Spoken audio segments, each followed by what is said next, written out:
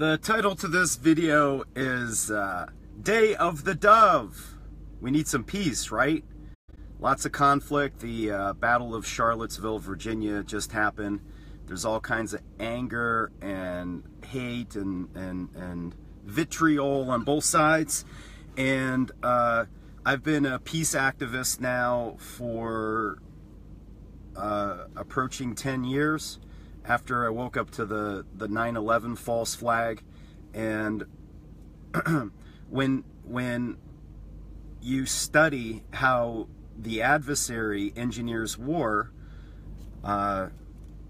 you're able to see through the nonsense. And one of the greatest teaching tools that I ever came upon was a video. It's actually an episode of Star Trek. The episode is called The Day of the Dove. And that's an allegory about how you can heal conflict which is engineered by a third party. So in this allegory, I actually posted it on my wall on Facebook. You could check it out. It's like a 12-minute synopsis of a video or an episode, a TV show called Star Trek from the 60s and 70s, I guess. And so anyway, it takes place in space, and they're on the USS Enterprise, and the long-term conflict in that allegory was between the Star Trek people versus the Klingons, right?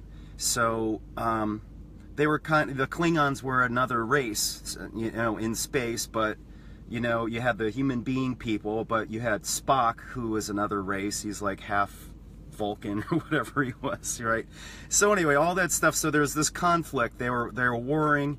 They're on the ship, and they're actually fighting with swords on the ship, battling. And there was there's this light that, when they're fighting, whenever they would fight, this light would grow bigger. So it's like think of a psychic vampire. The more hate that there is, the glow of this orb would get bigger and bigger and bigger, right? Well, the analogy is this alien entity, this third-party interloper, this usurper of goodwill. It's analogous to the moneylenders or the usurers or the Rothschilds, because the more they can divide and conquer us, the more their power grows. Because the only way a tiny, tiny minority, we're ruled by a tiny, tiny, tiny minority of people, right? It's 7 billion debt slave versus like 1,000 moneylenders. So strategically, if you want to win this war, you have to understand that, number one, we're being warred upon, that this war is being engineered. And in the same way that, think of how Great Britain, this tiny, tiny little island, was able to subdue India. India is enormous. Well, how do they do it? How does a tiny, tiny country like Great Britain go into India and take it over? Or China, right? Because they conquered China to a great degree as well. How do they do it? There's a strategy that they use over and over and over again. And it's divide and conquer. And they go in there and they look at the different groups like, oh, okay, we're going to get these guys hating these guys, and we're going to get these guys hating, and then we're going to finance false flags and counterintelligence programs. We're going to do Operation Gladio, look that up. We're going to do all kinds of initiatives to divide and conquer the people. All right, so they have a strategy. We can have a strategy to overcome that. We have to stop being so stupid and falling for the same trick. They're working from the same playbook over and over and over again. And the thing is, we have to acknowledge part of the capture, the rescue. Yahweh wants to rescue us if we're willing to. Rescue, rehabilitation, release. How do we get to the garden? All right, so we're going from conflict. how do we go to the garden? That's the goal. How do we go to the garden? So watch that episode. So I want to just explain that the reason why we have such chaos is it's actually coming from Yahweh. We are under a curse and a captivity. Okay, I'm reading from Deuteronomy 28.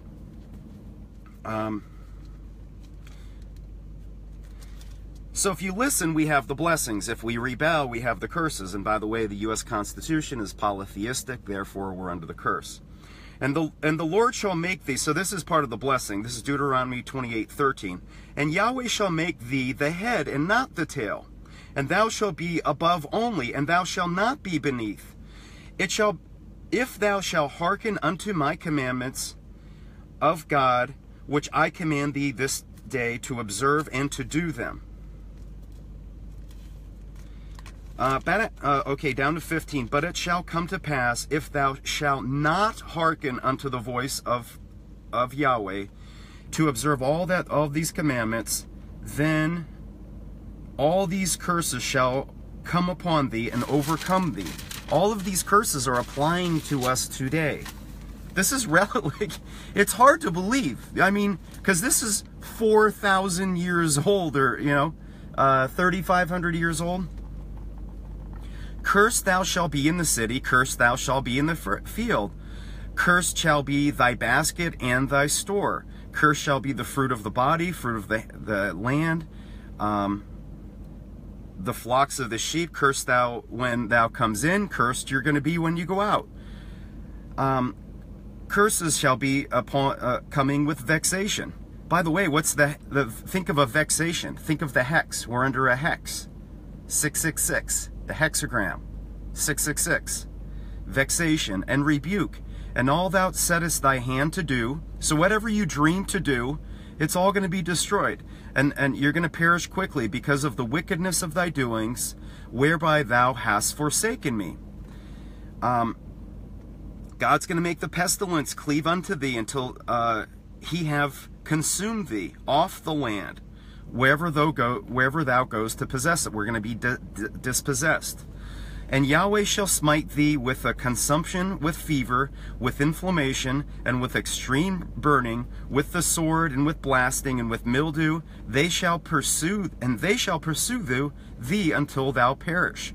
So whether you're on the left or the right, you're both in rebellion. All of us are in rebellion by serving this wicked system. And thy heaven that is over your head shall be brass, and the earth under thee shall be iron. The Lord shall cause thee to be smitten before thine enemies, and thou shalt go out one way against thee, and flee 7 ways before them, and shall be removed from all the kingdoms of the earth. And thy carcass shall be meat unto the fowls of the air, and to the beasts of the earth, and no man shall fray them away. The Lord will smite thee with the botch of Egypt, and with emerods, and with scab, and with itch, and you won't be healed. And the Lord shall smite thee with madness, and blindness, and astonishment of the heart. Right? So we're going to be turned blind, and with madness. This is really big. The Lord, Yahweh, our Creator, the Creator that created all of the magnificence of the heavens and the earth, when we are polytheistic, whoring, He's the cause of the curse. It's His diabolical genius which we're fighting, right? Do you want to fight Yahweh's diabolical genius? The inventor of the eye, the inventor of the brain, the inventor of mountains and heavens and landscapes and oceans. Do you want to go up against that God, that Creator, and say, oh, I got the Constitution, we got this? Again. And Yahweh shall smite thee with madness and blindness and astonishment of the heart. That's Deuteronomy 28:28. Madness, doing the same thing over and over again. What's going on in Charlottesville is just a reenactment of Operation Gladio It's a reenactment of the Cold War. It's a reenactment of the seeds of the World War II,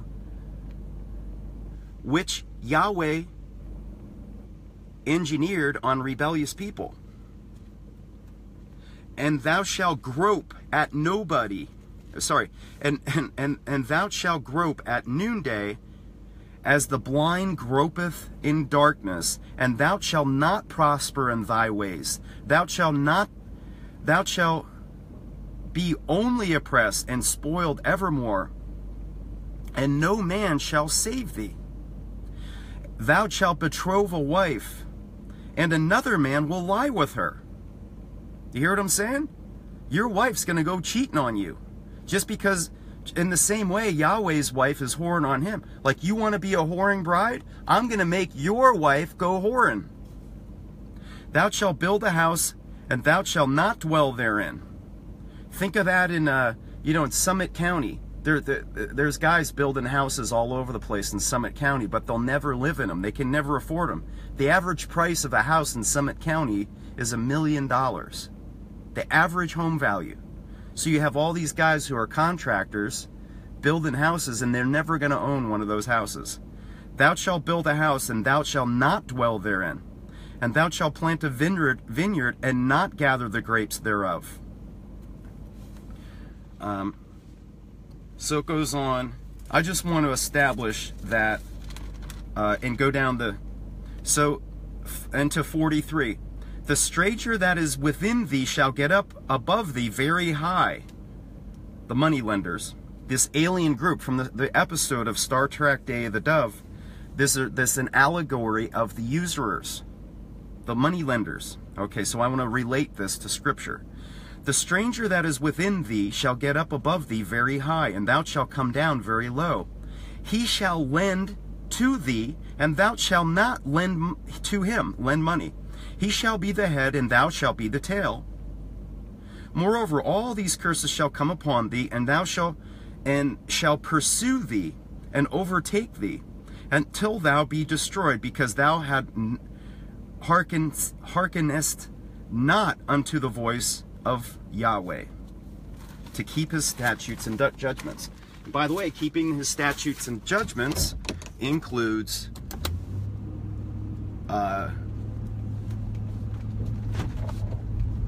obeying the feasts of Yahweh. People, we've been so brainwashed and trained to do the exact opposite of what pleases, if we want to be a bride. I guess I'm kind of talking more broadly. If we want to have peace, we've been taught to do the opposite of what is necessary in order to have peace.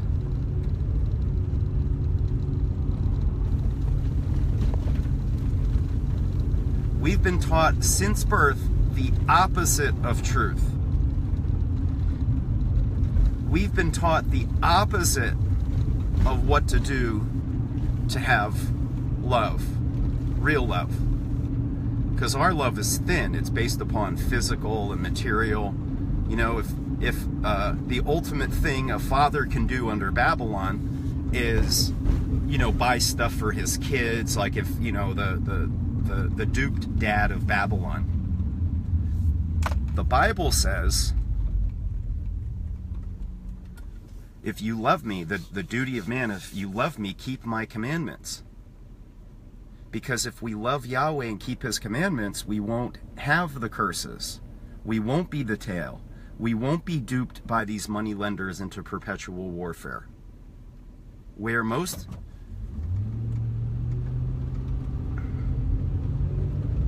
don't even see it. There's such blindness, just like Yahweh commanded. We are fighting against God. Do you understand the futility of that? But when you have the eyes of Yahweh, where you can see and you can hear, you can understand what he does with his prophets is he If he can trust us to obey and be his voice, he wants to teach his people how to overcome the curse that he created.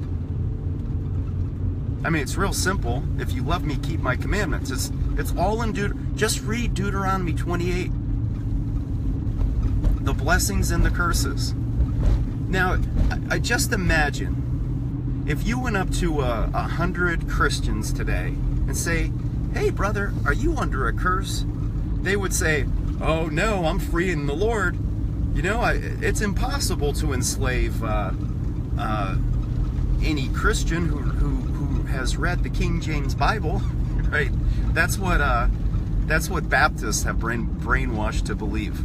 They've been brainwashed to believe that the Bible is the inerrant word of God, right? Totally brainwashed, just totally brainwashed.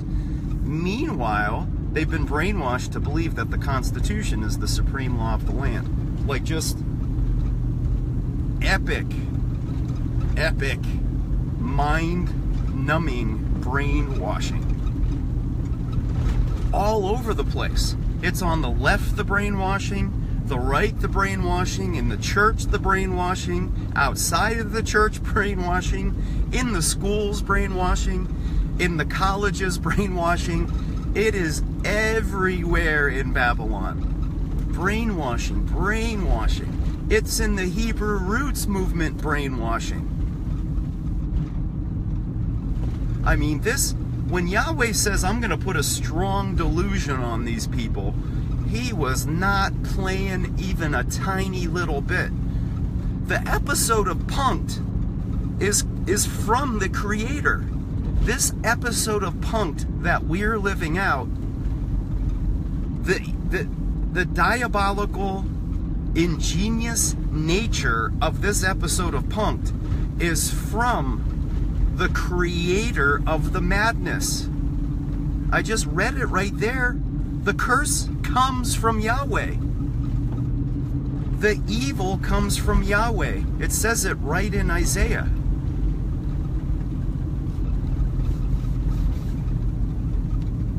You got to use the King James. Otherwise, it just says afflictions or something like that. All this that is afflicting humanity right now comes from the Creator, right? So think of like the most pleasant thing you can think of, like an orgasm, right? Pleasure, right? So it's physical pleasure. The Creator of the organism also created the curses and the strong delusion and the madness. And if you think that you're gonna beat that through protesting, through the U.S. Constitution, through continued rebellion and whoring, it's just more blindness. If you think you're gonna overcome that with weapons and hate on either side, blindness, the blind guides hypocrites. Blind guides the blind, leading the blind everywhere. And that's why it's Yahweh's plan.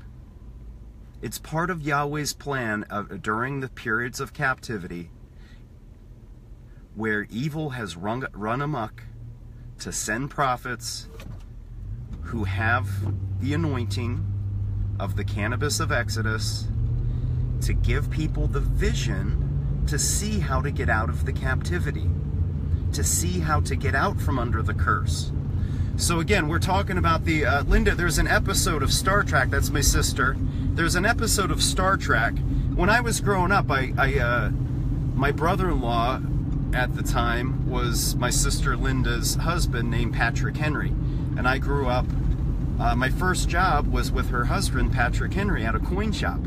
And I worked at this coin shop on the weekends where we'd go to, I think it was Doylestown, Pennsylvania. in Amish country to a flea market where during that time it was like, I don't know, like 1977, 78, 79. And at that time there was an inflation spike and the price of gold and silver spiked. Silver went all the way up to like $50, I think, in 79 or 80 or whatever, where the Hunt brothers cornered the market.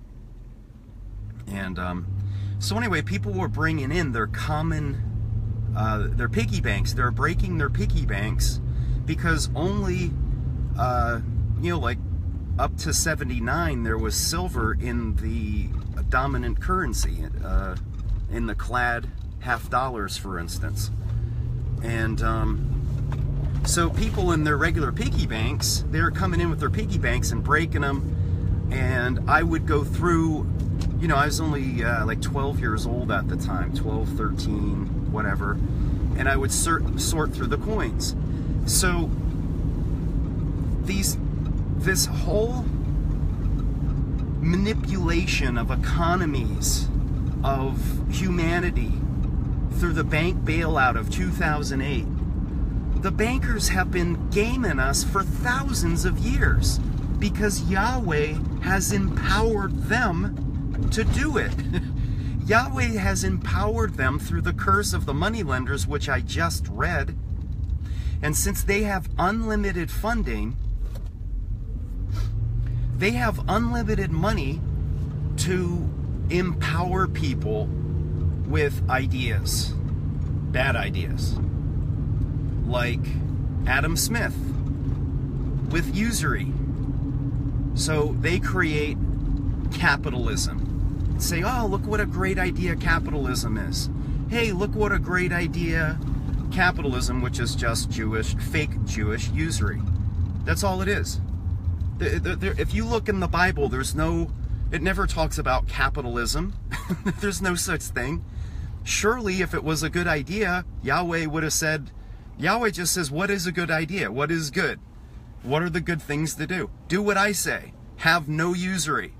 So if the moneylenders come forward and they have this great idea that's based upon usury, and they just rename it and they call it capitalism, is it a good idea? No, it's not a good idea. No matter how cleverly they market it, no matter how many flags they put on it, no matter how many constitutions they lay over top of it, all of these layers of deception, if they call it Austrian economics, if they call it free market, if they call it freedom, you know, if they just, all they do is they put a strong delusion over top of it. So now you have capitalism, and they say, okay, let's just go spread capitalism all over the world. Usury by moneylenders, usurpation by moneylenders. So think if you're the Hawaiian people, you're the Hawaiian people, and you're like, you have heaven on earth, basically. You're kicking it in Hawaii.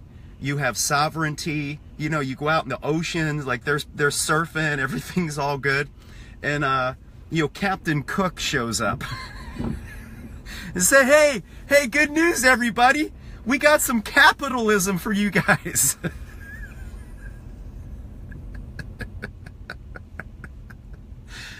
And, you know, of course, they're primitive to a degree, right? And they show up with cannons and like, I think this is, what is this, like 1850? So what technology? You know, shortly they've got cameras and wireless and trains and, hey, you primitive savages, you guys don't even have gunpowder.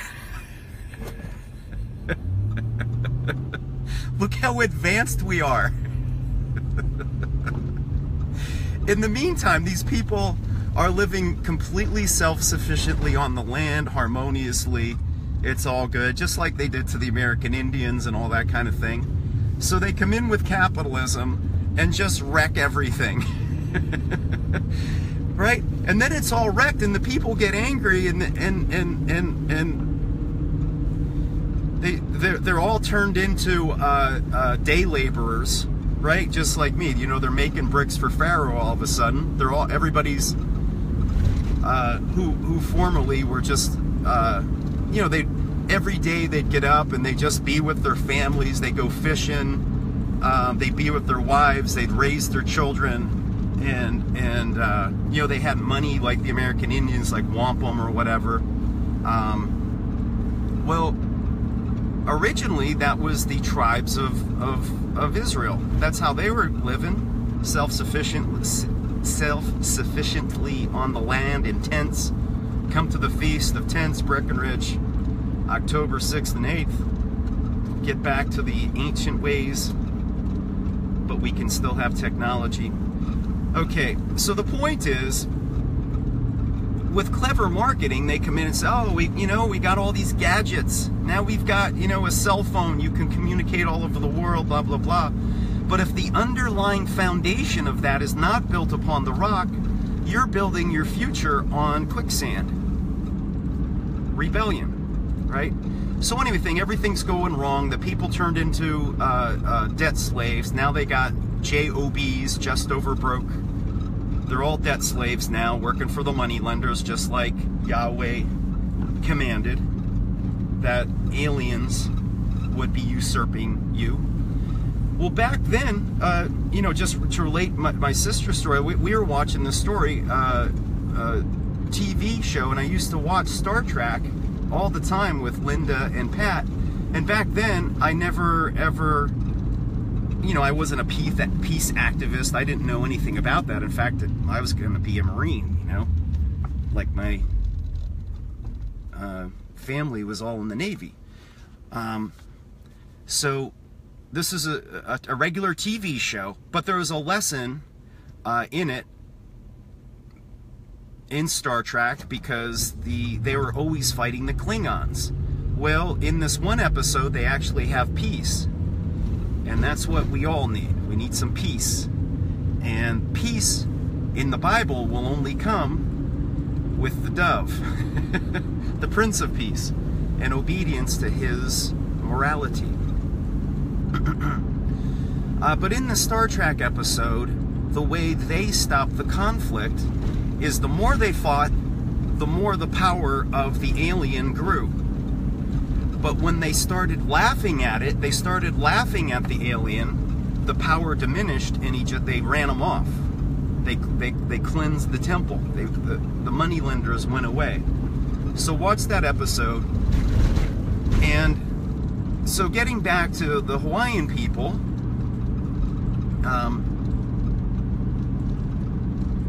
so now they've got jobs, and Babylon is promoting the destruction of their culture through capitalism, just like it is today. Well, roughly at the same time of 1850, because Europe had already been destroyed with usury, and people were protesting and getting angry, and they're just going, hey, we don't want these jobs. I don't want to leave my family just to go work in your factory. This sucks. So they created a loyal opposition movement called communism. And it was promoted by the bankers themselves, the usurers themselves. The usurers were fake Jews, and it was promoted by this guy named Karl Marx. And his father was a rabbi. Who did Jesus fight? Rabbis. Why was Jesus fighting rabbis? Because the Bible is a history of a people that got corrupted. They got corrupted. They obeyed originally. All 12 tribes originally obeyed, including the Jews. In fact, it was the Jews who obeyed the longest. They fought the moneylenders, the usurers, the longest. And because they fought the devil, because they fought the synagogue of Satan, because they fought the usurers the longest, the synagogue of Satan has since stolen their identity and turned it into the identity of the very people that was their arch enemy. So now most people, including myself for a very long time, identified the Jews as being the usurers. And that identity theft is exactly what Hitler played upon. A whole nother usurer-financed initiative. That was a whole nother bank operation. All World War I and World War II were all on all sides financed by the moneylenders, including Hitler, including Stalin, all factions. And until we understand that the bankers, all wars are banker wars. All wars are divide and conquer strategies by the tiny minority called the moneylenders. These conflicts are engineered. And Yahweh equips his people with the vision to see right through it. You can see it, like lots of people can see right through it. All right, so my background is that I was a warmonger, hedonist for the vast, vast majority of my life. But when 9/11 happened, back then I was still blind to it. But when the bank bailout happened, then I started investigating just for my own self-preservation that these guys are going to print a whole lot of money to fix this. So I started, because I had a decent amount of money back then. I owned the pool business. I had installers all over the Southeast. I wasn't building pools anymore. I was driving around in an RV with Robin, and we had the life of Riley, basically. I mean, at one point, we were in Argentina scheduling pool installations, just sending texts to the workers. We would be in Colorado, RVing, and my witness is that I was in the Rockies, in Jackson Hole, Wyoming, and I initially, well, let me back up a little bit before I had my cannabis calling, was that I just knew they're going to be printing a lot of money in order to fix this bank bailout thing, and I wanted to preserve the money that I had, protected from inflation, so I started investing in gold and silver. And then I had seen that they had confiscated gold in 1933 under a direct order, actually a presidential executive order. You can look it up. This is not conspiracy theory. It's conspiracy fact that the moneylenders owned and directed FDR to confiscate all the people's gold as part of a bankruptcy in 1933 and turn all the gold into the private for-profit company called the Federal Reserve. The FDR has no authority to tell people to turn their private property into a bank. Right? Imagine Donald Trump said, hey, everybody's got to turn their cell phones into the Federal Reserve tomorrow. That's what it's analogous to. Everybody's got to turn their cell phones and their televisions into the Federal Reserve tomorrow, under penalty of a $10,000 fine. Right? Well, that's exactly what FDR did. And he didn't, it wasn't turned into the government, right? It was turned into a private company, right? That's a bankruptcy. And everybody should recognize that part of a bankruptcy, that means the creditor, the borrower is no longer in charge. The creditor is making all the decisions, right? Well, who's the creditor? This private company called the Federal Reserve. I mean, this knowledge is almost 100 years old. I mean, you're only willfully ignorant if you don't want to investigate these things. The bankers are in complete control of our society. And even that lying thief and deceiver. Ron Paul knew this. His brother actually had a video that he made in like 2008. Ron Paul had a brother, or I don't know if he's alive still or not, called, his name's Wayne Paul. So at the time Ron Paul is running for president, Wayne Paul was making a video saying that, hey, the president is just a figurehead. The president's just a puppet. This is this is 100 years ago almost now, you know. In the meantime, we're fighting over who's going to be the next puppet president. Like, come on, people. This information, I mean, these lies are just so huge. What's his name? Alex Jones was making videos about this in 2008 when Obama was running. In the meantime, he's promoting. So he's so double-minded. He's saying that the president is just a puppet. In the meantime, he's telling you to vote for Ron Paul and Donald Trump, right? Alex Jones is a loyal opposition bank agent. Everybody who's telling you to vote is loyal opposition, because there's no voting in the Bible. Voting never ends the curse. But our pride won't allow us to acknowledge these they're simple, they're difficult to digest, but it's a very simple lesson. God is in charge. And since we've gone so far into rebellion, there ain't gonna be any peace until we come correct. Until God married a bride named Israel,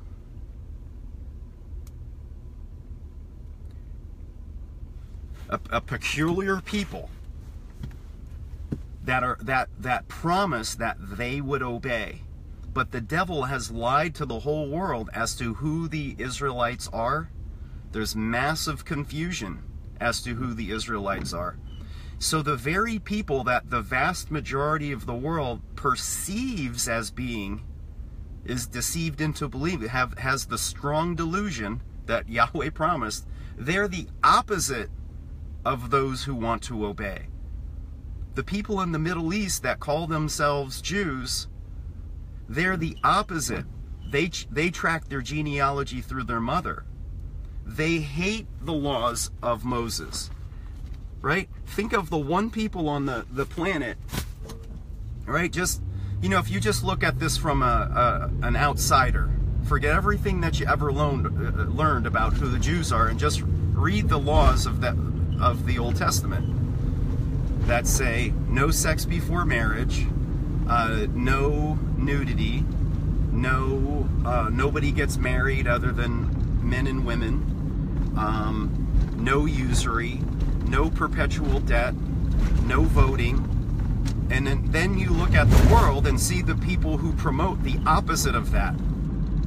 What are the group of people on earth that promote the opposite of all of those things? Is it the Muslims? Right? The Muslims don't promote the opposite of that.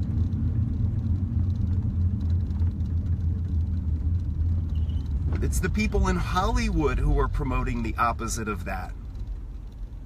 It's the people on the TV who promote the opposite of all of that. And why do they do it? Right? It's the people in Walt Disney, right? All of a sudden you have these girls who are, Disney girls, and they just turned into mind-controlled whores, like just Disneys and Britneys and Lindsays, or, all these little Babylonian whores, the Kardashians, right? What does Babylon lift up? What does Babylon put, another thing Babylon does is it goes, oh, these guys are wicked, but they keep them around, right? Like the Nazis, right? In order to have conflict, you need to have the boogeyman around. You need to have your you know, you need to have your Osama bin Ladens and Saddam Husseins and your Hitlers and your David Dukes and your Jesse Jacksons, and you know, you got to have your race baiters on both sides, right? If you're going to engineer conflict, you need to have some bank puppets around. So for the bank puppet theater, you need to have the big names show up, right? Babylon has a story. It has theater. And the only way you get out of that theater and that puppet show is to look at it with disinterested eyes. You got to look at it from a 30,000 foot view. You got to look down with God's eyes and see and look at it with disinterest. Okay. So this guy Karl Marx gets financed by the very same bankers, the very same money lenders.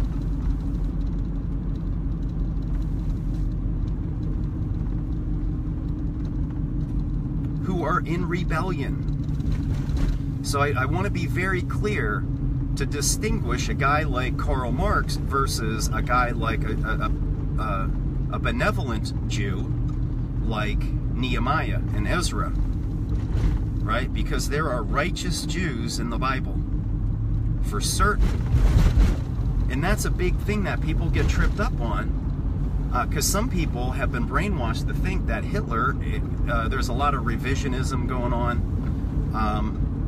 and they say, oh, look at the good things that Hitler did. He fixed the economy, and that's why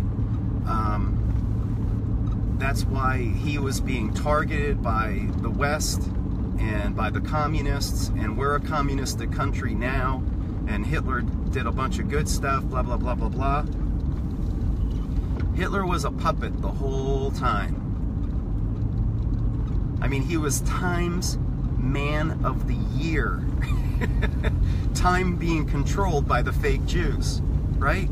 You got to have your boogeyman in order to have chaos and war, right? I'm not saying he didn't have some real good marketing and he didn't give lip service to certain things in order to bait people in, just like Donald Trump baits people in. But Hitler was never saying, Hitler was never ever saying, oh, you know what we got to do? Is we got to read Deuteronomy. We're under a curse right now, and we got to go back to the ancient paths. Hitler was never ever doing that. Alternatively, Nehemiah, the Jew, did do that.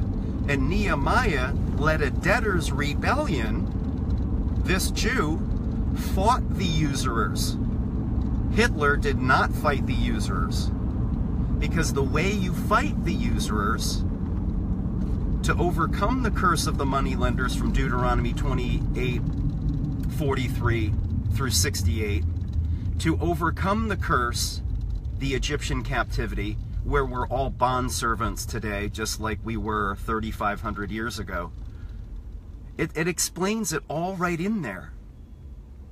However, our pride, our strong delusion, our ego, our vanity, our spiritual blindness won't allow us to see it.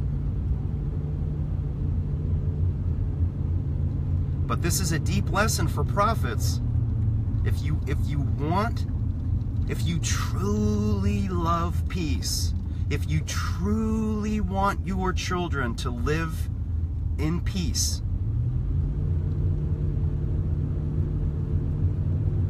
for us to beat our swords into plowshares,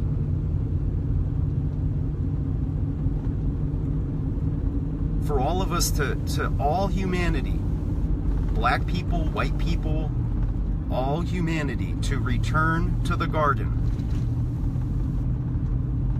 There's no rebellion in the garden. So that comes upon, like, so I'm faced with this realization.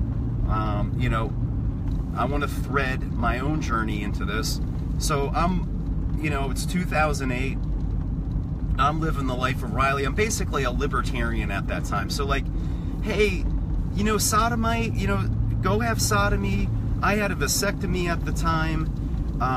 I had abortions, multiple marriages. Like, I'm just, you know, compared to the morality of the Bible, I am just as wicked as they come. I was a constitutionalist at the time.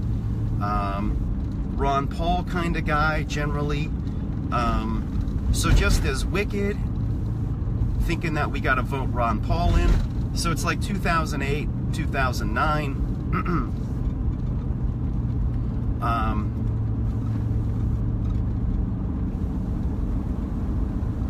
So if you came to me then and say, hey, Wayne, you know what the real solution to all this is?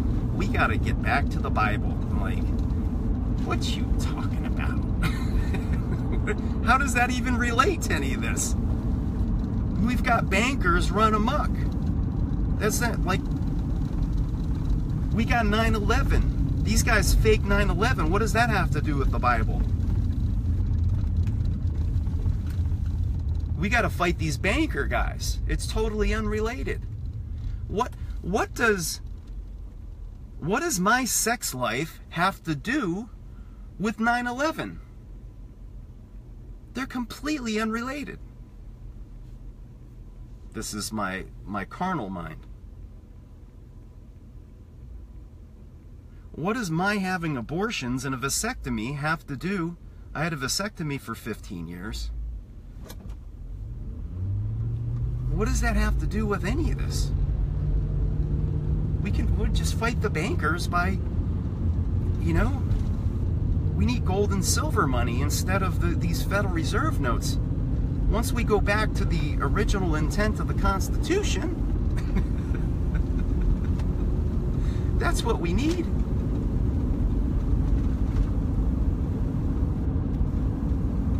The Federal Reserve that's unconstitutional. All right.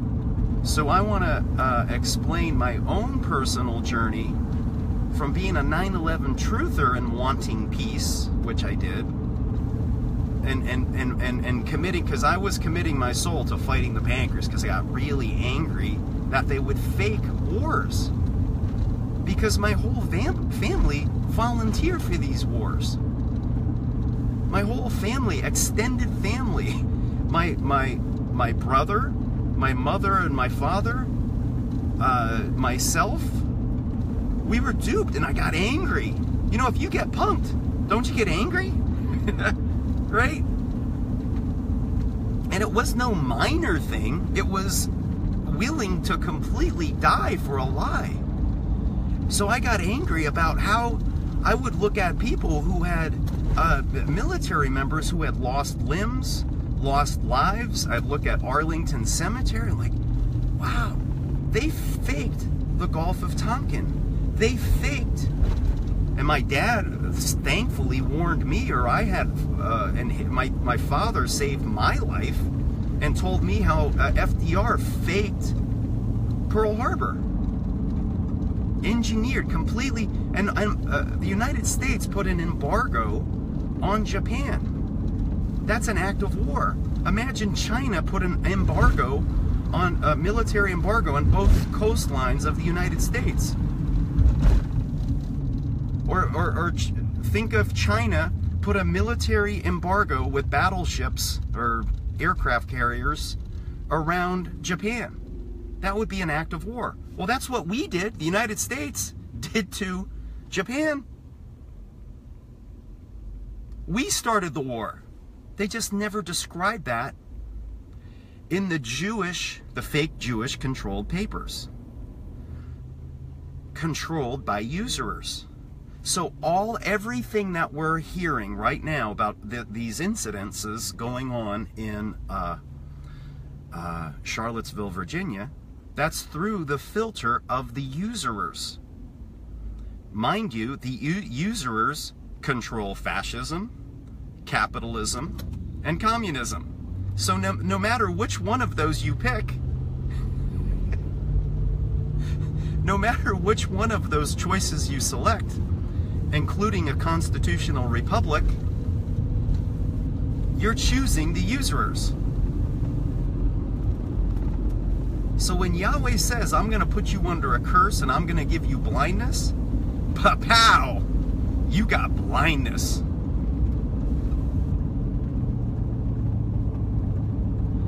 And his prophets are sent during a time of this captivity where lives are being lost, families are being destroyed, and say, hey, I've got a real simple message. Repent, for the kingdom of heaven is at hand. It's fast. The curse can end quick. The captivity can end quick. The mark of the beast can end quickly. All we need is a song. We can sing a song and overcome it. Laughter. We just laughed. If we have, why Jesus says, love your enemies? Because the people who we have been brainwashed to think are our enemies are actually just other people who have been brainwashed by the very same people who brainwashed us. We're all brainwashed in Babylon. We're all deceived in Babylon. Everyone who rebels from Yahweh is deceived. All of us today going to work for the usurers are deceived. All of us. And we can come out of this mass delusion, this dark theocracy. We live in a dark theocracy. Yahweh proclaimed it. He promised it. And the part of this understanding to acknowledge this this captivity is to just recognize the simple truth is that we're under a curse. If you want all of the steps of the solution, if you want all of the steps, the first step is rescue. So if you refuse to be rescued, you can't even go on to the release. So it's rescue, rehab, release. Rescue, rehab, release. Most people won't even acknowledge. If I was given the floor in front of 100 Christians, 99 of them would not even be willing to fully be rescued. And that's the first step. Very first step is you got to be willing to go through a process to be a monotheist. Meaning the Constitution ain't gonna save you, capitalism ain't gonna save you, gold and silver isn't gonna save you, Bitcoin isn't gonna save you. Even a usury-free money system all by itself isn't gonna save you. It requires surrendering to His will in all things, not just the money system. I was focused alone on just fixing the money system, but it's bigger than that.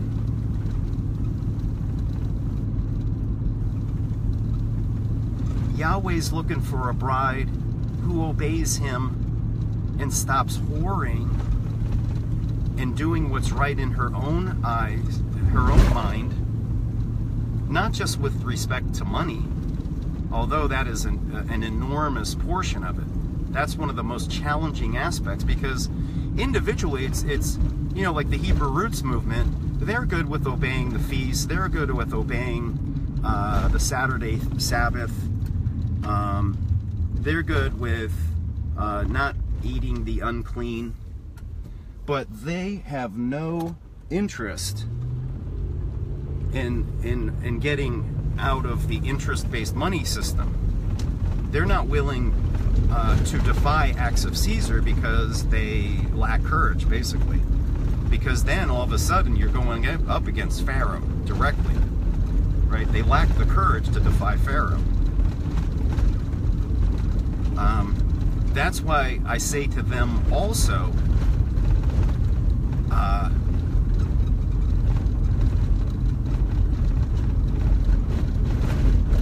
you have to fully be willing to be rescued. Fully be willing to be rescued.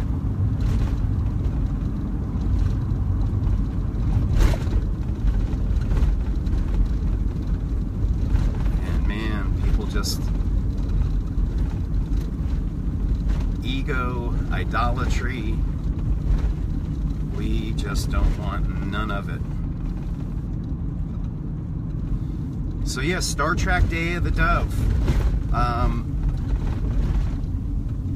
It's an allegory for how one of the steps is to just laugh at how we have been deceived in so many ways, to believe that the Constitution is sacred and holy.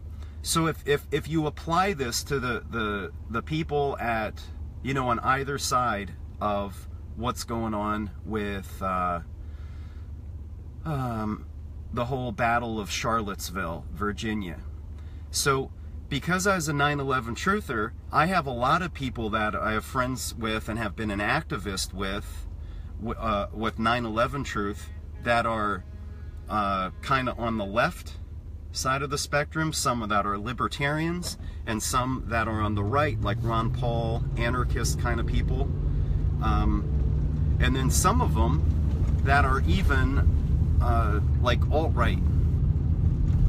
I have some friends on Facebook that are like black nationalists, that they just think all white people are the blue-eyed devil. And I can understand why they see that way. And I try to reach out to them and just say, hey, what I say to them is that, you know, at what age does a child become evil? Because when they're born, they don't hate anybody, you know? So at what age does my son become just evil if you hate all white people? Just like some people hate all black people. So it's just this madness on all sides.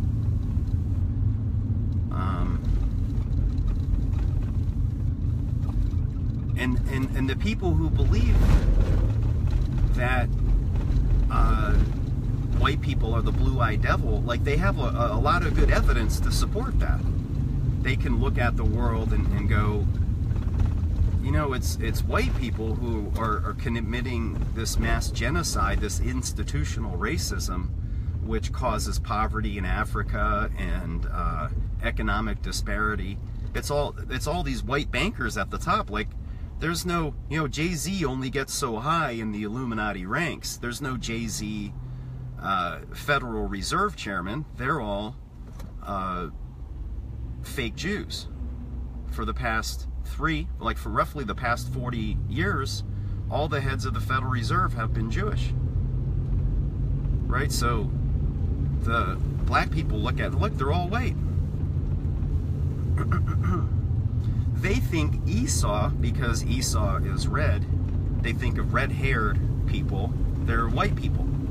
So they think, under that narrative, that they are Jacob and Esau is killing off Jacob, under that narrative. Right? So it's about race. So this racial, they use the Bible to support their racial narrative. So it's just confusion and hate and confusion and hate, confusion and hate, when God is just looking. What determined in the curses of Deuteronomy and the blessings, that the distinguishing factor in the curses is simply obedience. The qualification, it wasn't about race. It didn't say, hey, if you're black, you'll have these blessings, and if you're white, you'll have these curses, right? It didn't say that. It didn't say if you're born Jewish, you'll have all these blessings, but if you're born as a Gentile, you're going to have all of these curses. So it wasn't over race, it was over obedience. The blessings and the curses are established over a single litmus test question: obedience or rebellion. Exactly as found in the Garden of Eden. It's in the New Testament as well. This isn't just an Old Testament idea. The King, Jesus Christ of Nazareth, obeyed. Right? In order for him to be the sinless, unblemished lamb, the Passover lamb, he had to obey. So, Henry Garman, have you ever watched that video, Star Trek Day of the Dove, where they all just turn around and they laugh at the usurers, the alien among them? They laugh at the moneylenders, right? I mean, it's amazing how it really fits perfectly. Because right in Deuteronomy 28:43, it says the alien among you, or the enemy who is within thee. You know, that language it uses.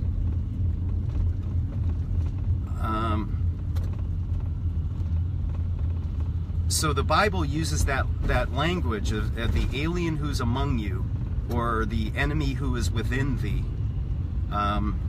So you think in this day, how you would apply that to the Hawaiian people, right? Who's the alien among you that's lending you money? The Rothschilds, right? If you're in Africa, who's the alien among you who's lending money? That have the 666 Star of Remphan right on the money, right? Who are the money lenders? The third-party outsiders. Is it Hawaiian people lending money to Hawaiian people, or is there some foreign government, foreign corporation, foreign entity that's ruling over you? I mean, if you have spiritual eyes, you'll see it everywhere, right? No matter where you go, if you're in China, who's the money lenders, right? If you go to the American Indians, who's the foreign money lenders? They're not American. Who's lending the United States?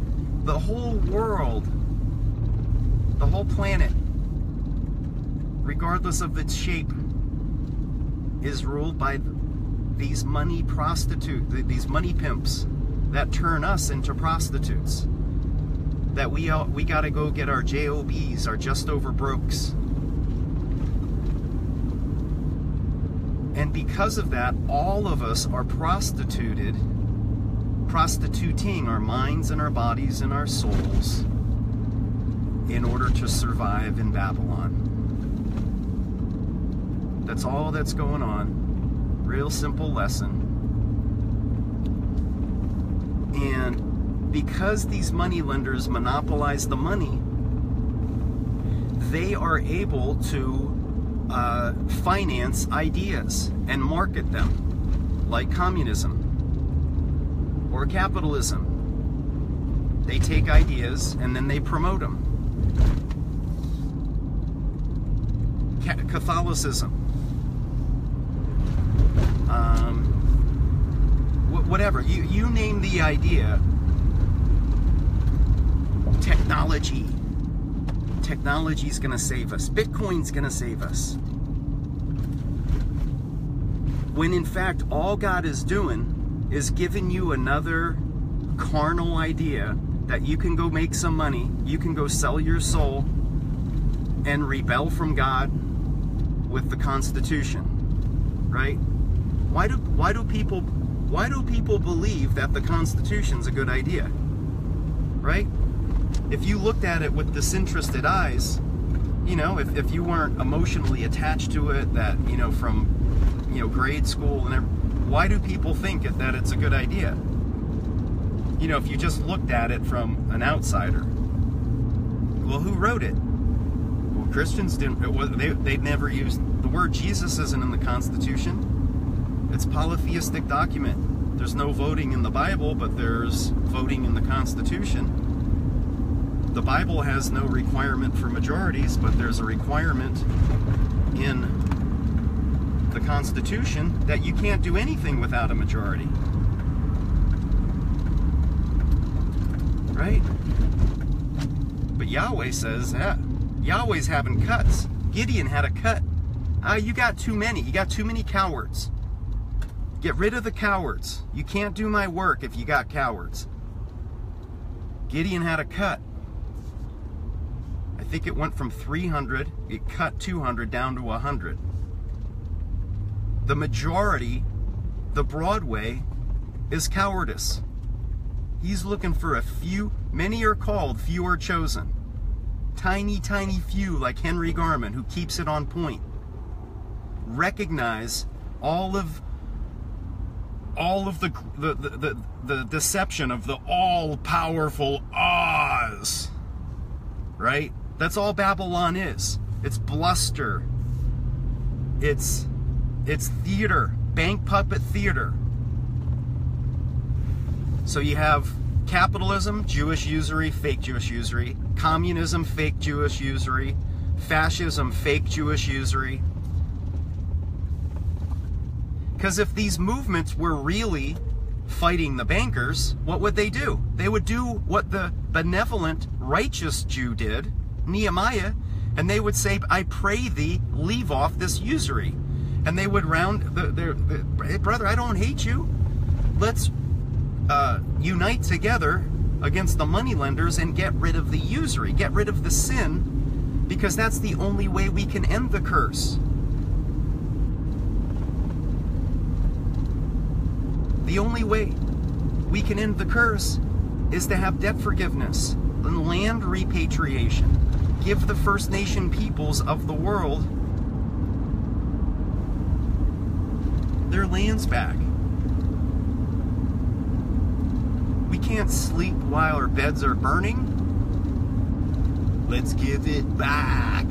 Bum, bum, bum. Henry Garman, I posted that video, Star Trek Day of the Dove. When I edited it at that time, I was trying to bring the message of peace through monetary reform to Jews and Palestinians. Because you have this long, ongoing fight where most people think it can never end. This is an allegory between Jews and Palestinians. By the way, many of the Palestinians are Christians. I think it's like 10%, 15%. And we have to realize that the synagogue of Satan doesn't really have much intention of ending their rebellion. We have to force it upon them. Similarly to what Nehemiah did. Nehemiah, the righteous Jew, actually fought the usurers.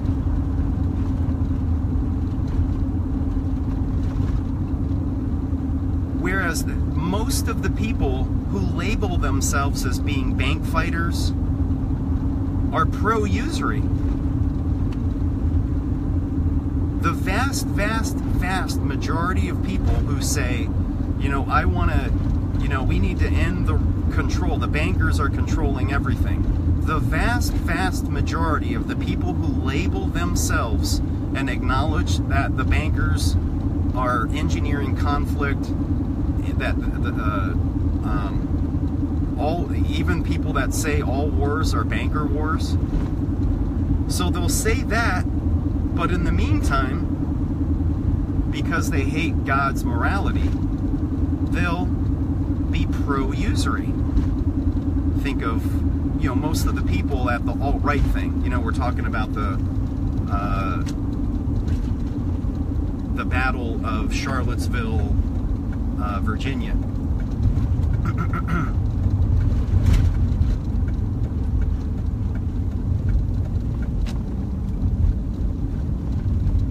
Over and over and over, same stuff, just deception.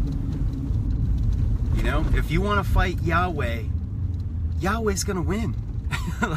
You just expect more war, conflict, hardship in your personal life, war and conflict on the, you know, in our communities, more war, conflict internationally. That's it. So what the prophet's job, they are charged with the responsibility of turning the hearts of the fathers toward their children.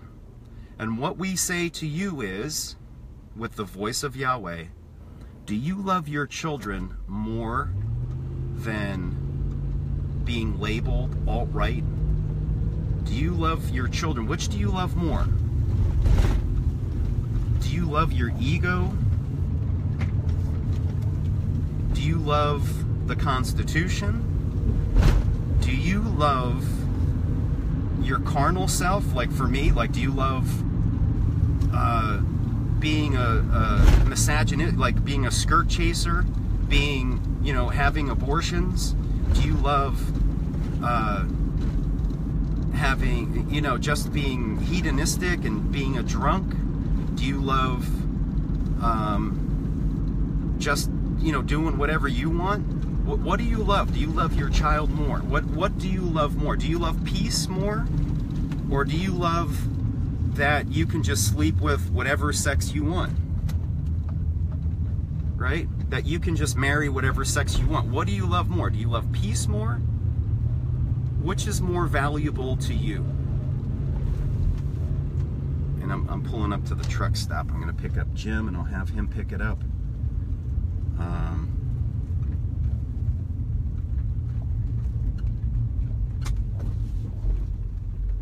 Because you do have to pick a code of morality.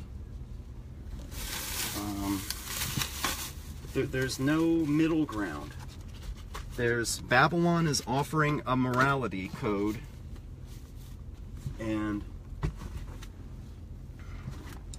the synagogue of Satan is offering a morality code, and the morality code of Babylon, the dark theocracy of Babylon, has a morality code that, you know, do what thou wilt, do whatever you want. I got to gas up if you want to pick it up. I'm basically the title of the video is have you ever seen that video of Star Trek Day of the Dove? I don't recall it. Basically, just real simply, I need to do a review for the video anyway. It's basically the long-term conflict in the Star Trek series from the 70s, 60s, and 70s is that they were going out and exploring new worlds, and their chief rival was the Klingons. All right, and they're always fighting the Klingons over and over and over again. Oh, like it was like, so you can apply this conflict between white people and black people, between the left and the right, and between Palestinians and the Jews, and you know, fighting over the land, all that kind of stuff. Well, in this episode called The Day of the Dove, right? Hint, hint, hint. On the ship, the Klingons and the Captain Kirk people, they were fighting with swords. They're literally like, even though they're in this land of all this technology, they're fighting with swords, right? Because somehow their technology was neutralized. And they showed there was this orb, this third party, this alien, just like it says in the curse of Deuteronomy 28:43, the alien among them. It grew. Whenever they're fighting, it grew bigger and bigger and bigger. Right? Like parasiting their energy. If they were hateful, it got bigger and bigger and bigger. But then Spock goes, apparently when we're fighting each other, the orb grows larger, right? And he says, under that rational thought, perhaps what we should do is declare an armistice and just try to laugh at the orb, right? So they all start laughing at the orb, and the orb shrinks, finally to be banished, and it just left because the magician's trick ended. That's all this is. And by the way, the curse comes from Yahweh, the Creator. This delusion is so strong because it's created by the Creator. So all of the people on the left that were at the Battle of Charlottesville, you're being duped by Yahweh, and you're not smarter than Yahweh. You are, no matter what you do, no matter what you think, none of us at all are in any way smarter. You're not going to outsmart Yahweh with communism. If your thing is communism, you're not going to outsmart him with communism. If your thing is the U.S. Constitution, you're not going to outsmart him with the U.S. Constitution, right? So anyway, surrender. I'll let Jim pick it up. Good morning, face of the world. Who are we fighting here? Well, it's the age-old story of good and evil. Good morning, everyone. Yeah, as he was talking, I'm not familiar with the episode, though. I'm sure I've seen it 30 years ago, as I've seen every episode. And, you know, I love Ray Bradbury's work. Ray Bradbury, different fiction author, sci-fi. But I love his work, Kurt Vonnegut's work, you know, Gene Roddenberry. You know, so everything is just so rich with allegory. And, you know, the simple allegory captured is that it's good versus evil. And whatever you focus on and feast upon, that which you put in your heart, whether it's jealousy or envy or covetousness or, you know, any of those things that, in essence, are a negative energy, our enemy grows. And what's the old Indian proverb that there was an Indian chief that said to the young buck who got his name and was going to join his first tribal hunt and the ritual of becoming a man. And the chief took the young buck aside and he said to him, he said, you know, never forget that inside your own soul are two warriors that hunt each other. There is, you know, a white dog and a black dog, and they both live inside your soul. And the young buck asked the elder, he goes, you know, which one wins? He goes, well, the one you feed the most. And it's a simple story, but it's absolute true. That's why the word is so full of encouragement. You know, think on these things, focus on these things. It steers and guides the heart of the things which give us energy and strength and peace and are encouraging to us, versus the things that sap our energy and frustrate us, cause us disappointments. You know, nearly every disappointment comes from one or two positions. You know, it's false expectations or bad information. And, you know, while we could argue the details about how much of the written word has bad information, you know, that's another argument into itself.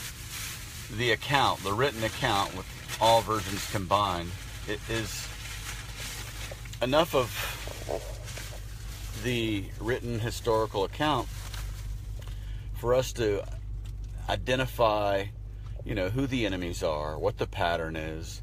And it's been the same old pattern since the beginning of time, since, you know, the literal Garden of Eden, the literal Adam and Eve. Here they were in fellowship with their Creator, our Father. They were at peace. And the thing that brought division between them was believing a lie, was entertaining a thought that was contrary to our Creator's best purpose and intention for us. And, you know, that is the pattern that unfolds throughout all life. And, you know, when we go through this world living and from moment to moment and event to event, the things that change us, the things that shape us, That's what all of these things are for, is to build character, build strength, and sharpen our focus to the things that really matter. And, when we just become so worn out of chasing the world and all of its vain illusions, and we quit buying the BS about, what we should have and what we should wear and to be acceptable and status and culture and all these silly, vain things that bring so much strife. When we begin to get back to the basics and focus on Him and what He would have us do with our life that would bring glory and honor to Him, that's when we find the peace, and that's when we quit getting duped. And it's like the old carrot on a stick. You lead the horse around with the promise of the carrot. And that's how this world is. You can't turn on the TV or the radio or any media, and it's just, you're bombarded with bad information, propaganda, and consumerism. Buy this, you need this, sale now, this weekend only. And it's just a perpetual leading astray, like the Pied Piper. And, that's the voice of this world. It wants us wasting our energy. It wants us living in vain. Wants us divided. It wants us fighting over things that are really irrelevant. And, what went on in Charlottesville recently, it's completely irrelevant.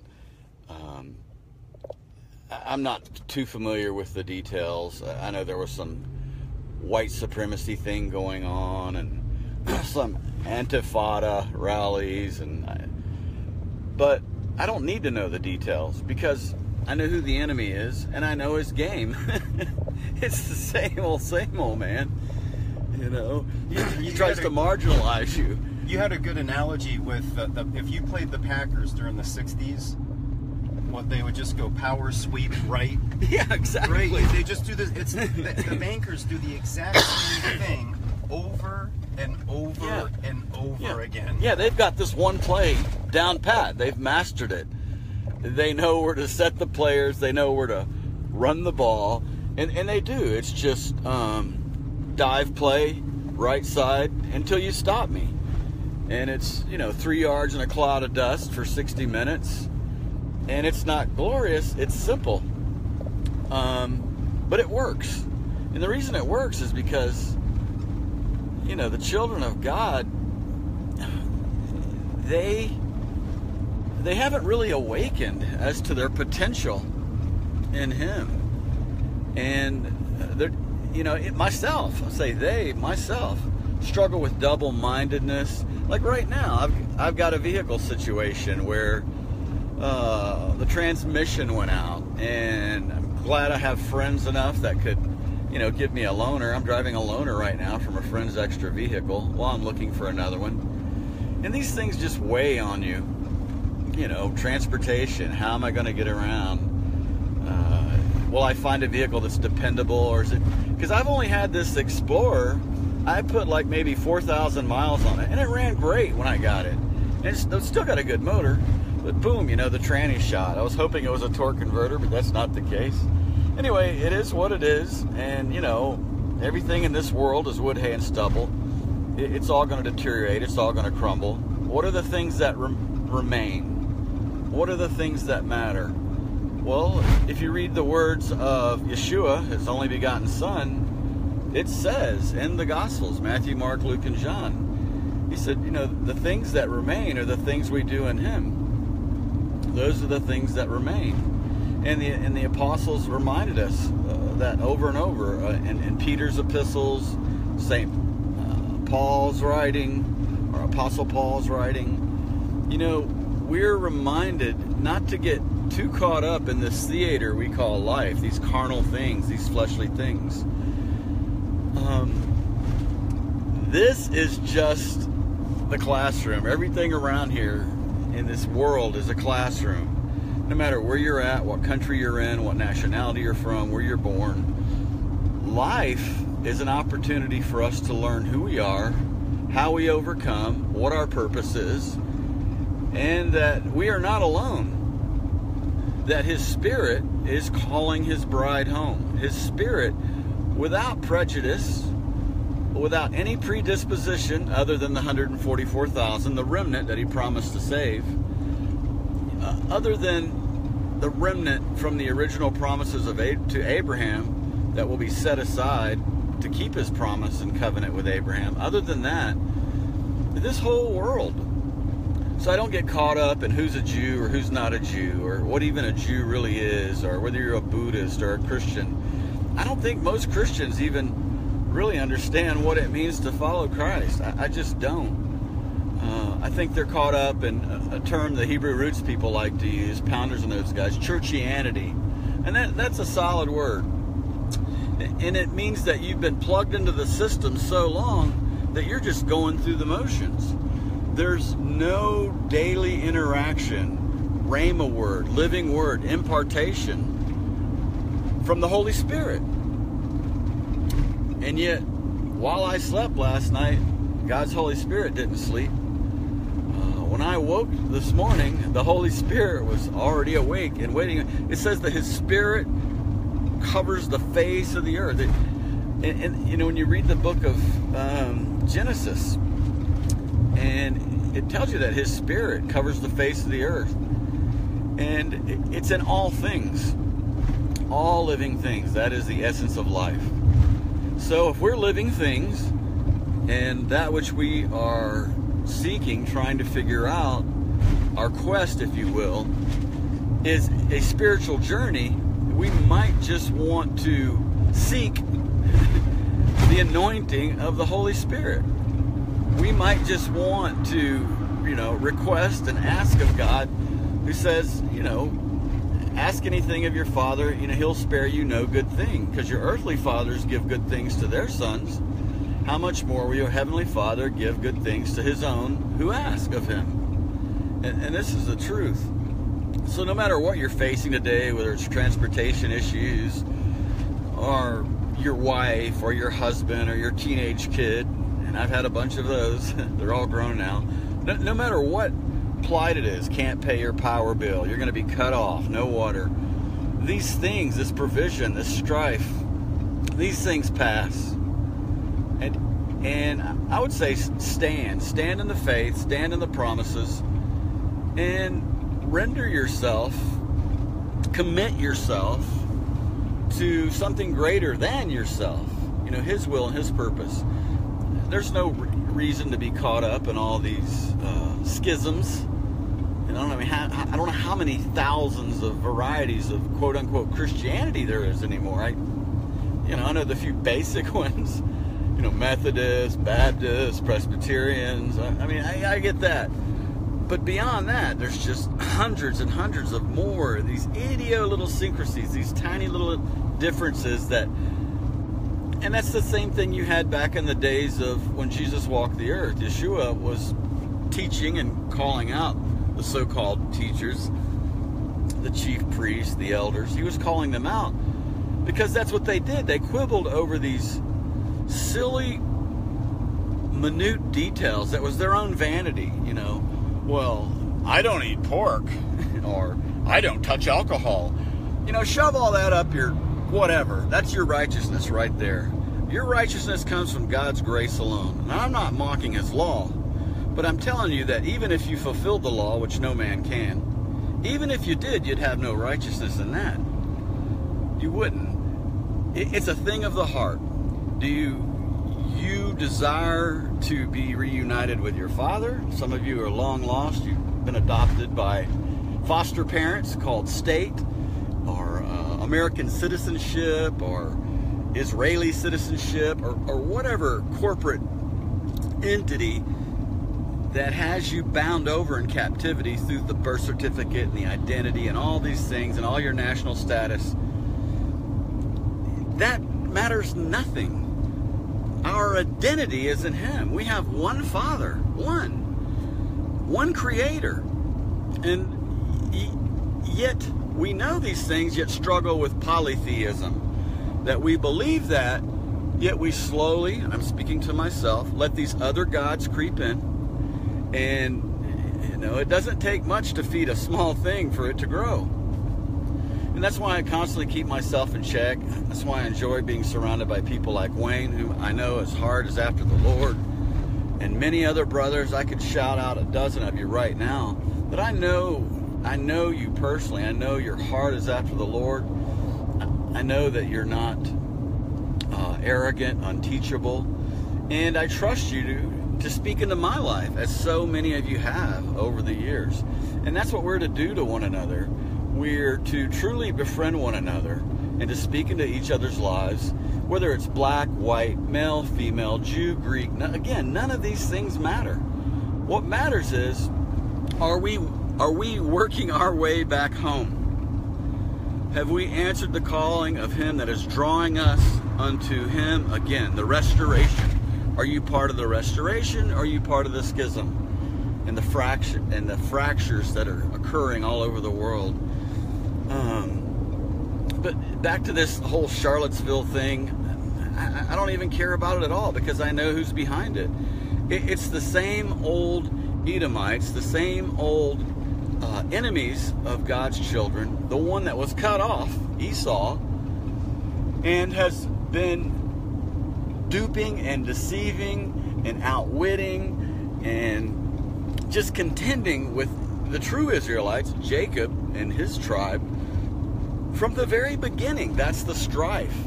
That is the origins of all of this wickedness. It can all be traced back to that. So see the enemy for who he is, what it is, and just remain teachable. Don't think that you've arrived to some high lofty knowledge that you're now a teacher. You know, even as Christ said, He goes, don't let any of you be anxious to teach. And again, Apostle Paul says that you that are teachers and call yourselves teachers, even though indeed you are, he says whether you really are or not is not the point.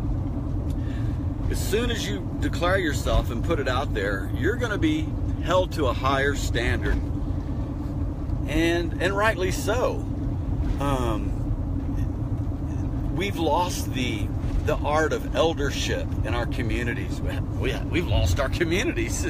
There's hardly any communities anymore at all. And this is unnatural. What is natural is for us to live in symbiotic harmony. You know, and that's one of the beautiful things I love about what Wayne's promoting with the barter script and the mountain hours and the Exodus hours and the alternative currency, because so much of it lies on the bonds and integrity of those that are working and building the wealth and building the assets. And that's how it was meant to be from the beginning. We are to be our brother's keeper. We are to help one another along. You know, this competition and this divisiveness, there's nothing good in that. You know, I struggle with this personally, you know, seeing the good in all people, expecting the best in all people, hoping for the best in all people. And, you know, when I'm disappointed, I have to remind myself of the times that I've disappointed my own self, even my own standards. I've disappointed my father. And that's why it's important to keep fellowship with like-minded, hard after God people, because they'll discern that in you. They'll say, hey brother, what's wrong? What's got you down? What's pulling you into the quagmire? What's sinking you right now? Let's stand in agreement right now that this thing is not greater than the faith He's placed in you, and that precious faith that He's placed in you is the most valuable thing in all the earth, is Him proving what He's made. Proving, testing of the character, the proving of the character. There's no victory in second place, people. There's no joy in that. There's no wonderful elation of shoulda, coulda, woulda. The glory comes at the victors, and He has made us more than conquerors. We are more than overcomers if we do not lose faith, if we do not shrink back, if we do not grow weak and fall away. We are to hold on to Him, that anchor of our soul, that compass within us that continually draws us north, if you will, again using another navigational metaphor, But it is, the Holy Spirit is like the North Star, and we're upon the seas of this life. And we have our sextant, you know, the tangible, the written word. We have all the wisdom that He's given us to get through this life.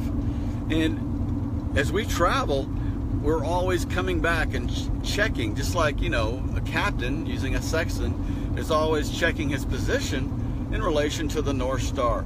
We are to freely be transparent with one another. You know, Wayne busts my chops all the time for having alcohol, enjoying beer. Yeah, guilty. Things like this. And he does it in love. He's suffered with family members and alcoholism, as I have. You know, there's so many alcoholics in my family, many of which are already dead. You know, that disease, that sickness, that addiction took them under, and they died young, premature deaths. And so I get that. You know, eat healthy, take care of your temple, preserve, fight the good fight. You know, put in as many days of service as you possibly can. That is what we should be doing to encourage one another.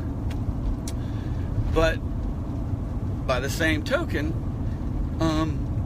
we're also to be humble and not be overly zealous with victories. You know, my victory over sex addiction, that's a big deal. I mean, as a teenager, I became just like every other little Babylonian heathen, sexually active, and my parents kind of came into adulthood at the end of the 50s and began the family in the early 60s. And they were part of that whole hippie culture thing, you know, free love. And, you know, I laugh looking back at the pictures of my dad and his tie-dye Afghan and his hippie hair and his long hippie beard. And, you know, it cracks me up. The elephant pants and the platform shoes and all these silly cultural things. Let me tell you, squandering your life away on hedonism, that's not a new cultural thing. That's not some cultural era of significance unique to America. Sodom and Gomorrah is pretty old. Yeah, Sodom and Gomorrah go way, way back. There's nothing new under the sun, you know. So I was making the point about the prophets are called and commanded to return the hearts of the fathers to their sons. Right, that's correct. And so what I was saying is, like, you know, all this conflict that's going on right now. So if you're on the right of the Charlottesville thing, I would say most of those people are probably constitutionalists, right? So what you're saying is you value the Constitution more than a future of peace in the garden for your children, right? Or if you go to the left, because they're all about, you know, gay rights and what is their main political? They're against the Nazis, right? Black Lives Matter. Well, if you truly care about Black lives, right? If you truly care about Black lives, right? Then give them their own homeland and let's cooperate and let's get Rothschild out of Africa. Well, that's a good point. That's an excellent point. Yeah, again, you know, who's the meddler? Who's the interloper? Who's the middleman in this transaction we call life? In every transaction here in this Western culture with the Federal Reserve banking system, the central bank system, the World Bank system, the IMF, you know, who is the meddler?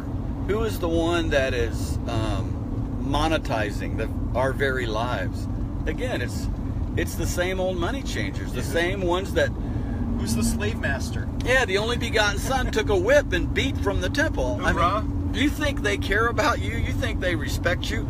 Granted, they'll go to your temple, they'll sit in your synagogues right alongside you. They'll participate in these worship services and public relations. Yeah, it is. It's marketing, it's public relations. Meanwhile, they're sitting right beside you in this same fellowship, and they're preying upon you. They're parasiting. They smile at you, they shake your hand, they pat you on the back, they ask, how you mama? How's your wife and kids? As if they really care.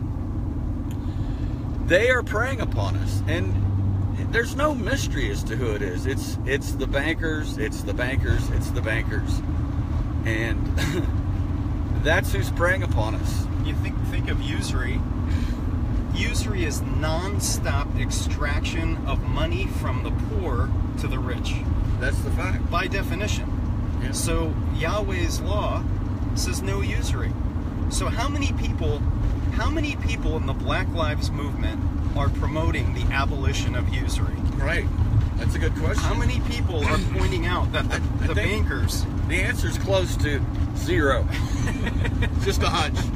And by the way, on the right as well, how many people, if you look at the leadership of the alternate right, the initial event was Unite the Right, and they have like true things. White people are being deliberately genocided, just like black people are being deliberately genocided. That's a fact. What is the chief tool of that genocide? The primary tool, what is the root of all evil?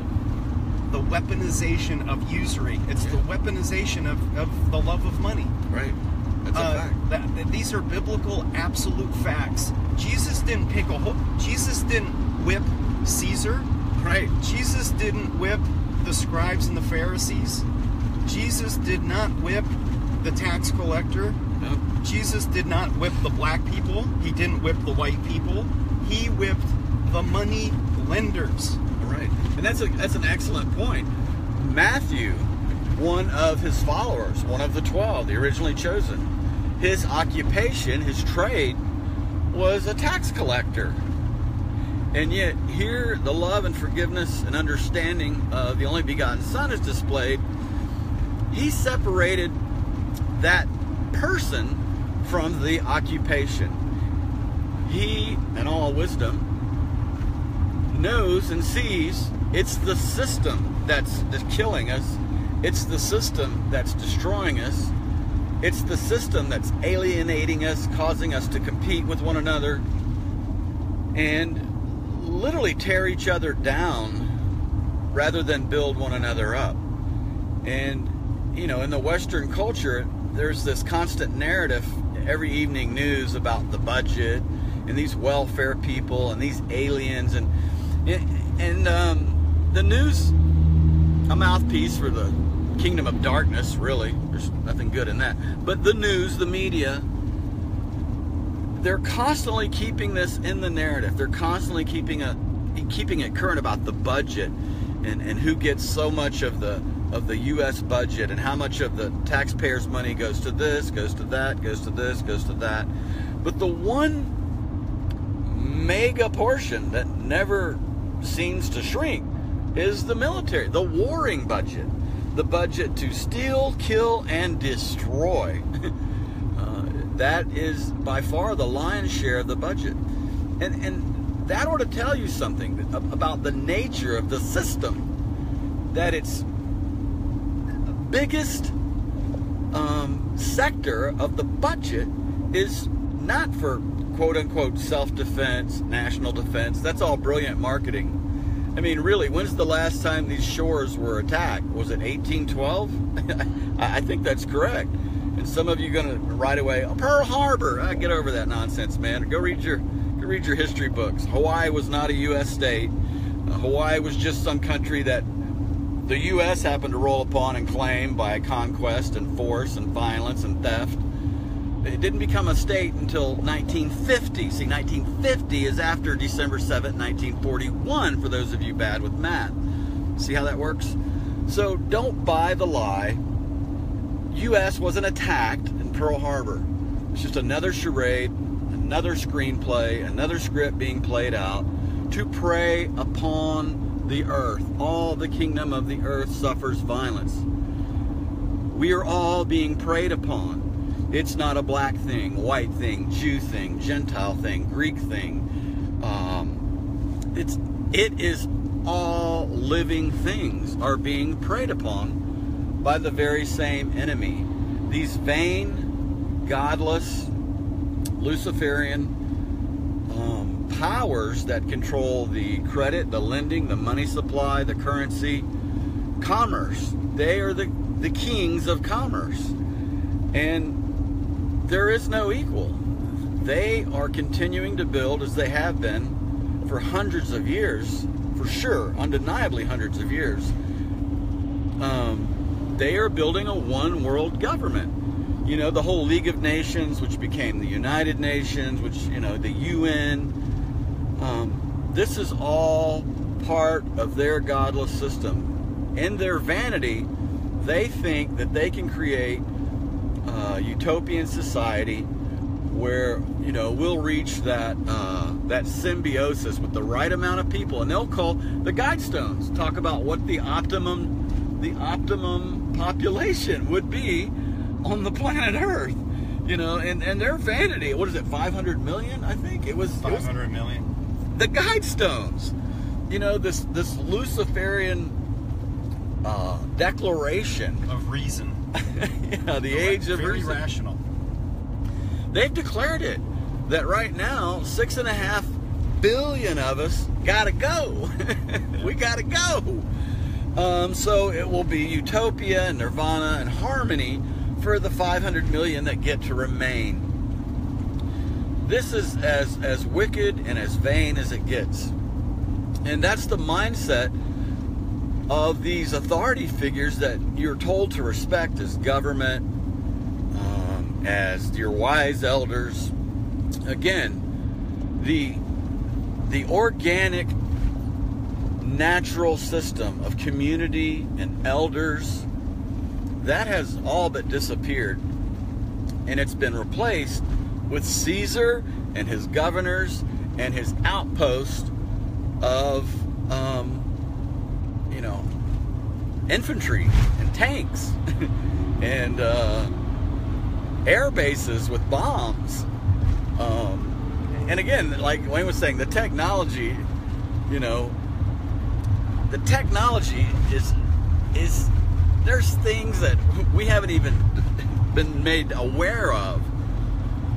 And again, the John Pounders guys, they're into a lot of that. The nanobots, you know, the micro robotic technology. There's things that would just blow the common person's mind of what they're able to obtain and accomplish through technology. But it's not technology we're to fear. And we're, matter of fact, in him we're not to fear anything. But rather the enemy is the spirit that has set itself against our Almighty Father. The spirit that thinks that it has a better way than his way. That their way is more humane. Again, like Wayne had mentioned, the age of reason. That, you know, through the age of reason, through humanism, basically, where you elevate yourself above your creator, as if you think you are your own God, you are your own salvation. And they truly believe that. These global elitists, which run and control all these governments of the world, and control the commerce, and decide which kingdoms rise and fall, which ones get absorbed, and which ones get strengthened and encouraged. Those folks, you know, the Rothschilds, the Rockefellers, the G20, the Doha Roundtables. It's all about mercantilism. And so, you know, they want to exploit us and run a more efficient animal farm. That's their goal. They just want the most efficient animal farm. Well, they'll have just enough worker bees to keep the honey flowing, but not enough worker bees that they need to bother caring for or looking after, because they don't really care about anything.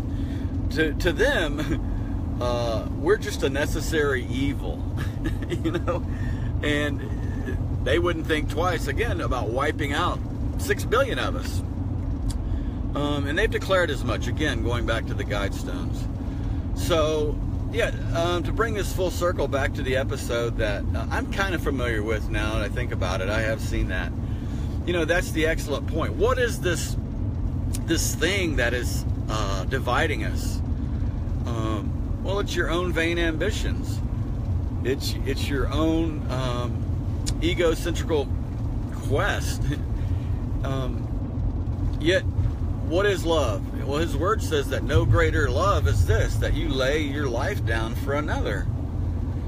And, you know, whether it's all getting together and laugh so the orb shrinks, or, you know, coming into agreement that we, human lives, are the most important part of this world, and that in order to care for one another, that we need to rid ourselves of the parasites, rid ourselves of the ones that are polluting our water supply, polluting our air deliberately. These governments deliberately dump toxins into the atmosphere and into the ocean. And when I was very active as an environmental contractor and land restoration specialist, we occasionally would come across illegal dumping, containers of who knows what, acid, motor oil, burnt motor oil, I mean drums and stuff, just dumped into the woods, dumped into these wetlands. And one of the themes that, you know, these experts said over and over and over, that dilution is the solution to pollution. That was their go-to phrase. Dilution is the solution to pollution. And that's, you know, they actually gave out handbooks on how to handle it, how to keep it in concentrated form, how to wrap it in all these containers and liners, and keep it from leaking or whatever, how to transport it, again, in double line, triple line hulls. And they got all this system. And ironically, to what? So they could get it to a port, put it on a barge, take it out in the ocean, and dump it. True story. Okay? We've got a better trash pile over here than over there. I mean, they are literally dumping unknown toxins and these man-made compounds that are artificial, that are synthetic. They're literally dumping them in our waters, in the atmosphere. You know, they don't care. Again, they don't care about anything sacred, but yet we should. We should be stewards of our tribes. We should be stewards of our land, and we should be accountable to one another in the things that we value and the things that we praise and esteem and honor. You know, let the things that are esteemed among us be one another. Let the things that we want to grow and cultivate be life and not death. That is the essence of what he made us to be. And there's so many metaphors throughout the written word about, you know, consider the lilies of the field, consider the sparrows, you know, reflect on nature. These things don't strive. There's no striving in these natural systems. And yet, you know, the seeds keep germinating and the vegetation keeps growing, and these plants keep making oxygen. And there are sections in this civilization that they're called brownfields, where the pollution has become so saturated into the ground that it's simply unfit to grow anything or even be near because of the toxicity, the radioactivity that we are destroying. Coffee was another thing. Wayne sent me a thing about coffee, and coffee is one of those strange subjects that, you know, every few months you'll read opposing views that it's great about antioxidant, and then it destroys you and it tears your organs. I mean, so I guess it depends on who's funding the research, is, you know, the answer you're going to get. But the point is that the coffee demand is truly wiping out the rainforest. I read not too long ago that it was like 1.8 million acres. 1.8 million acres has been cleared and wiped out to grow more coffee. Regardless of the effect of coffee on your body, I would say the demand for coffee is having a very dire consequence on the face of the earth. Maybe just choose some tea leaves or something, folks. There's got to be a better way. And we'll never get to manage and be stewards of the better way until we eliminate and rid ourselves of these parasites, the usurers, the global elites, the ones running the government. The ones that many of you proudly get out your little voter ID card and stand in line to support. Go figure, you know, as if there's voting in the kingdom of heaven, as if, you know, Almighty's looking down, you know, are the ballots tallied yet? What must I do? I mean, who are we kidding here? Get over yourself. All of your voting is not going to affect the will of our Father, nor His nature, nor His end goal. Not one iota. All of your voting is vanity compared to the will of God. It's foolishness. So you can pretend that you're taking part. You can pretend that your little exercise in futility actually means something, and that you are affecting positive change when you stand and vote for these representatives. Now think about that. You can present yourself before our Father, which is what the Word says repeatedly. That's a theme. Present yourself before your Father. Present yourself. Well, why should you? Stay at home. You can be represented. Representative? Represented? Really? How are you going to answer when you're called to give an account for what you did with your life? Well, I voted for this guy who had my back. He covered all that. He dotted all my I's and crossed all my T's, and hey, I'm not culpable. He's culpable. No, wrong. You need to understand the Word. You need to understand His kingdom. You need to understand the true law. And ignorance of the law is not a valid excuse from prosecution. It's not a valid defense. Every person will give an account for the things they did and did not do, including myself. You will give an account. There will be an audit of your life. There will be a reckoning. There will be rewards and there will be punishment. And this is natural. This is divine. This is the will of the Father. These are the things He's put in motion in His creation. So pull away from this artificial crap. Don't get caught up in the headlines. Don't get caught up in the sound bites. Don't get caught up in the theater. We know who the players are. We know what their end goal is. Divide and conquer. Steal, kill, and destroy. Divide and conquer. Steal, kill, destroy. All right, and we say it again. It's not complicated. Yeah. It's ABC 1, 2, 3. Power sweep left. It's power sweep left, power sweep right. They're going to run the same old simple play until you stop them. And here's how you stop them. Withdraw your consent. As the only begotten Son said to the crowd, and even His followers that came, you know, they're saying all these things about you. You're the miracle worker. You're the Messiah. Some say that you're really Beelzebub, that you're a devil, and you cast out these demonic spirits, you know, because you have devil powers. So everyone's coming.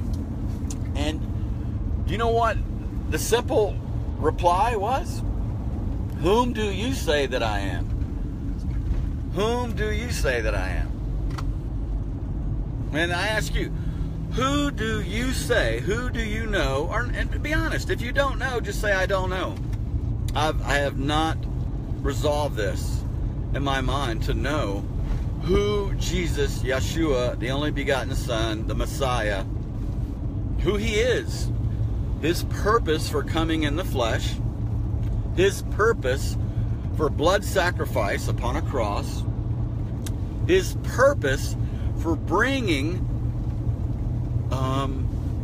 grace, forgiveness, and reminding the teachers of the law what the spirit of the law truly is about. So I would encourage you to answer that question. If you've not resolved in your own mind, beyond a shadow of a doubt, who He is, that's the greatest thing you can do today, is to spend time, you know, sorting that out in your own mind. Who is this Jesus, this Yeshua, this Jehovah, this Christ, the Anointed One, the Redeemer? Who is He? Because once you know that, everything else just falls at your feet. Everything else becomes minor and of no real influence. It's minutia. The things that matter are the things that please Him, the things that do Him, give Him glory, expose the darkness. That's what Wayne and I try to do, hopefully accomplish every day of our life. We're thinking, we're seeing, we're looking, always on watch. That's what the watchmen do. We're always on watch of the things that are preying upon us, the things that are sniping us, taking us out one at a time, taking us out in groups, calling us. And we're not fear-mongering. We're not just, shouting fire, fire, fire. We're saying, yeah, there's fire, but this is who it's coming from, and this is why. And we have fire too. Just as this wicked world has fire that destroys, so we in Him also have a holy fire. How about Elijah? A chariot of fire. My man. I can't wait to see that on another subject. I want to see the Hot Wheels of heaven, Elijah's chariot. But we have a holy fire, a holy anointing, a truth that burns away every lie, every deception. It undresses them. And it gives us the courage to say, the emperor's naked. Not only is he naked, but he's a pedophile, he's a thief, he's an adulterer.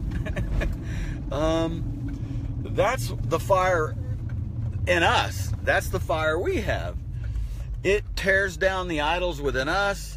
It exposes the idols in our culture and strengthens us. And it's like that light, that vision ever present before us, drawing us continually to Him. That's the holy fire. So, you want to have fun? Join in a little pyro action, metaphorically speaking. Which fire do you want to be a part of? The fire that burns away the wickedness? The fire that exposes the lies and the destruction for what it truly is? Or do you want to be part of this wildfire on earth, this forest fire that's destroying everything natural, everything holy, and everything godly? And you can be a sellout. It pays well. There's a lot of peace in being a sellout, a government flunky, going along to get along. This walk of truth is not an easy one. This walk of truth, it's not all joy and high fives and birthday cakes and candles and wonderful songs and kumbaya. It is a long, as in eternal, never ending, until the return, until the restoration of all things. Until that time, it's 24/7, 365. This spirit of darkness, this culling of His anointed, this slaughter of His holy children, this destruction of the innocent. It's nonstop, 24/7. When I woke up this morning, evil hated me. Evil hated me simply because of my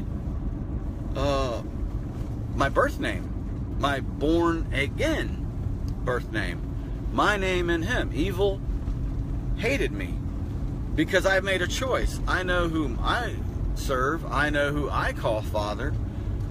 I know who I put my trust. I know whom I fear. The one I fear, one and one only.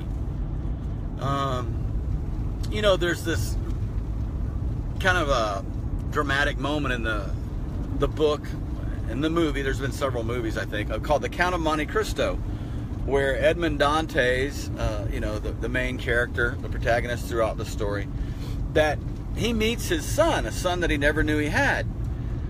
And he's giving the toast at this son's 16th birthday. It's coming into the manhood. And he set it up to be there and to become a part of that. And so this young man is kidnapped, and he's put to the sword, and these bad guys are threatening him and trying to rattle his cage. And this young guy, because he's a count, the son of a count, he's nobility, and these are just street rat rogues, he says, do your worst. Do your worst. Because he had been raised in a spoiled life, knowing no fear. Every need, every desire was provided for. And not in a hedonist sense, not to encourage hedonism or licentiousness or vanity of the flesh, but in the same way, in the spiritual realm, we are royalty. We are counts. We are priests. We are priestesses. We are holy and anointed, set apart for His purpose and His goodwill. We are ambassadors throughout this world, bringing good relations, good tidings, good news, declaring the Jubilee, declaring the healings, declaring the deliverance, declaring the provision. The world says there's not enough. He says it's already there. You're just not seeing it. I've already provided for you. The world says, I need. The truth is, He's provided. He has provided. And He makes the provision known through the ambassadors, through the prophets, through the priests, through the priestesses, through the prophetesses, through the quote-unquote seers, those that have eyes to see and ears to hear. That is how He makes the provision known. Debt, national debt, means nothing to me. Why should the national debt mean anything to me? It's all fiction. It's a bunch of accounting magic, black magic, voodoo, by, a bunch of godless usurers and usurpers who've come up with some magic system, and it is. There's nothing real about it. It takes your faith and belief to give it life. It does. If you stop supporting it with your faith and belief, it crumbles, it withers and blows away. It ceases to exist because it's unnatural. The only reason it remains is through deception. You have been tricked into believing it's real. You have been brainwashed into living and serving something that is godless. Government, pharaoh, king, president, constitution, whatever it is. If you are not living and seeking and growing daily in your understanding and love and strength and power of Him and His will, the Most High, you're living your life in vain. None of it will matter. When you get to heaven, there will be General Motors giving you your 20 years of service little decal, to stick on your lapel. It's ridiculous. I'm being absurd because that thinking is absurd. That all your service in these man systems is somehow going to benefit you. Well, it will to some degree, but not for eternal purposes, not for the things that matter throughout all eternity. They don't mean a hill of beans. So again, it goes back to the very simple. What's the first commission? Seek ye first the kingdom of God, and all these things that you strive about, all these things that you worry about, all these things that you quarrel over, that you fight over, that you kill one another for, these things will be provided unto you. Seek ye first the kingdom of God. Anyway, so thank you for listening to my sermon this day, the things on my heart. Be blessed in Him, and I'm sure Wayne has many more things to say. He's over here pondering. I can see his wheels turning. So we'll let him share. Yes. And I'll pull up the job site again. Back to Wayne. All right, so Anthony LaRocca, what's up, brother? We're getting close to our job, but please watch the Star Trek episode of Day of the Dove. We got this alien. The orb is growing in power as we hate. Let's just see it. Spock called it out. Spock saw the magic trick. When we hate, the orb gets bigger. Rothschild's power grows. When we laugh at it, it shrinks. When we unite and laugh at it, it goes away. So the way we unite and laugh at it is through the Jubilee. We party, we sing, we celebrate our independence from Babylon. We forgive each other's debts. And that's how we overcome that. And we can issue our own money based upon biblical law without usury. We will lend to many nations, as it says in Deuteronomy 28, without usury, without scarcity, without monopoly. So it's possible to overcome this. It's just a magician's trick. This whole thing is just the magician's trick, and we're all punked by it.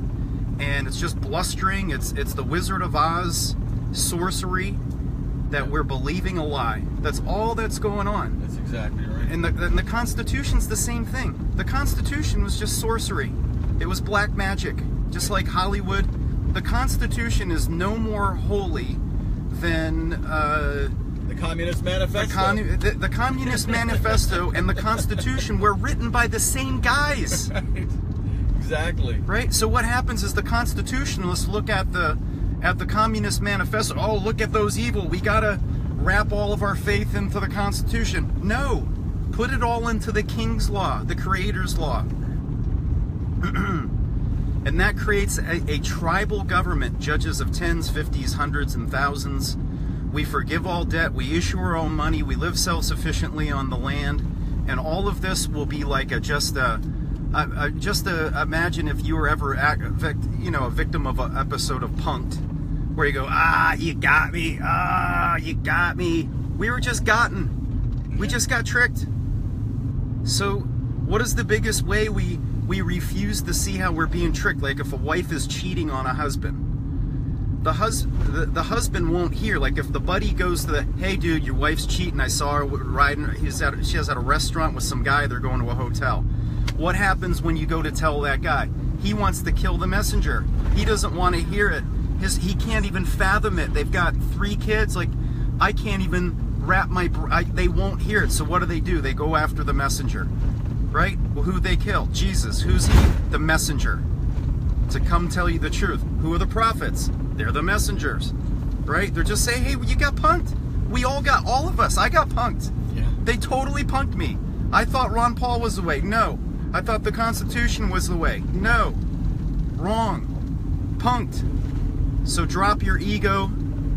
Your wife's cheating on you. That's how Yahweh views this whole thing. His wife is cheating on him. And the way his wife stops cheating on him is by becoming a monotheist. So that's all for today. Thanks for listening, guys.